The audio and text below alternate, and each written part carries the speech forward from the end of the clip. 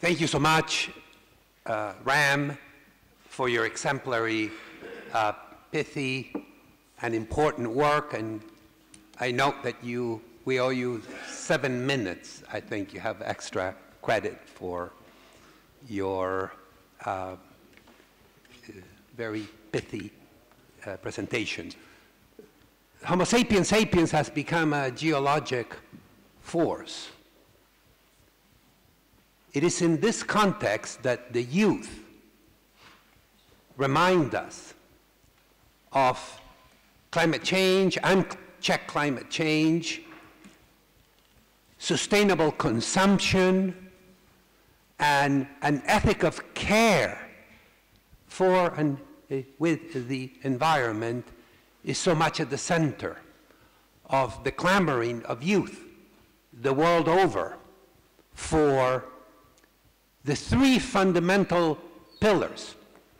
If we listen carefully to the youth, as the Holy Father reminds us, we must do, three lessons have become very, very clear.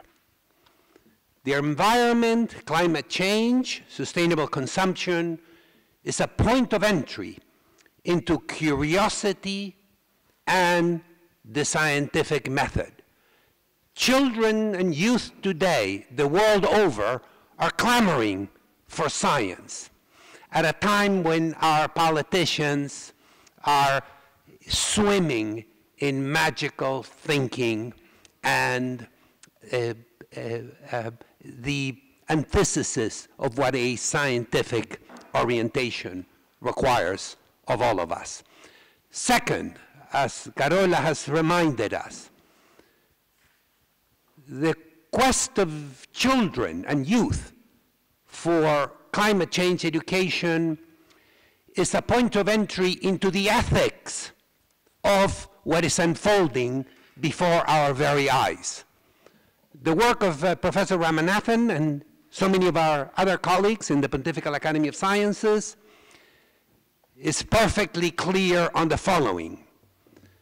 The top 1 billion people on Earth are responsible for producing the great pollution, and the price of which today is being absorbed by the bottom 3 billion people on Earth, folks that have nothing to do with creating the kinetic vectors that are presenting the existential challenge of our time.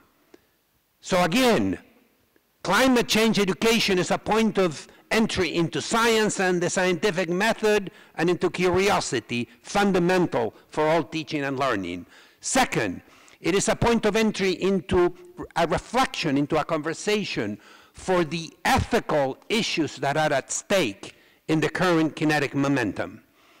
Third, and as important, it is a point of entry into youth agency, into mobilizing youth for their environment, for their future, for the future of our shared environment, our fragile environment, our planet moving forward.